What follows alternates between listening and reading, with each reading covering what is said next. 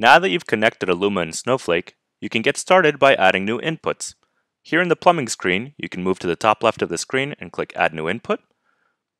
You can see we have a lot of options out of the box, but if you don't see something here that you're trying to work with, of course you can do CSV files or JSON lines in an S3 bucket.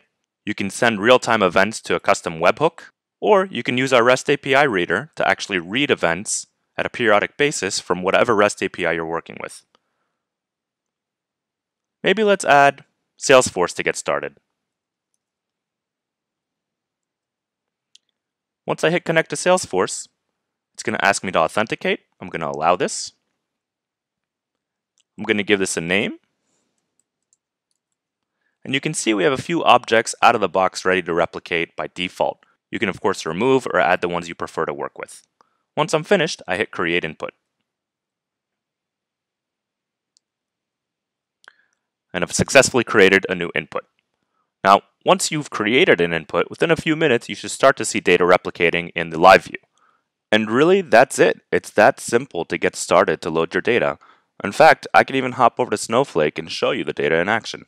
Perhaps I want to take a look at the source of my leads and figure out where things are coming from. So I'm going to query the lead source from my leads object.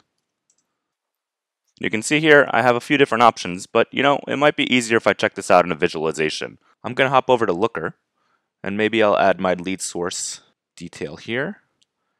And now I start to get a pretty good sense of where my leads are coming from. Now I've shown you how easy it is to get started with Alooma, but keep in mind there's a lot more power in the platform. For example, data errors are unavoidable, but you don't want that to stop your whole pipeline. So what Alooma does is it takes any erroneous events and pushes it to the restream queue. You'll get a notification, you'll be able to rectify the error, and then restream the erroneous events into Snowflake without issue. This won't stop good data from flowing, it'll just make sure you don't lose the bad data. At some point, you're probably going to need to transform or enrich your data, and you can do so in Alooma's code engine. Here, you have the ability to use Python code to split events, discard events, enrich the data with GeoIP resolution. Anything you can imagine with Python, you can do so here. You can even run tests by getting samples and running a test on the code directly here in the environment before you deploy it. Keep in mind Alooma is a real-time data platform, so anything you send via SDK, webhook, really anything of real-time nature should be replicated to your Snowflake literally within seconds. It's very quick.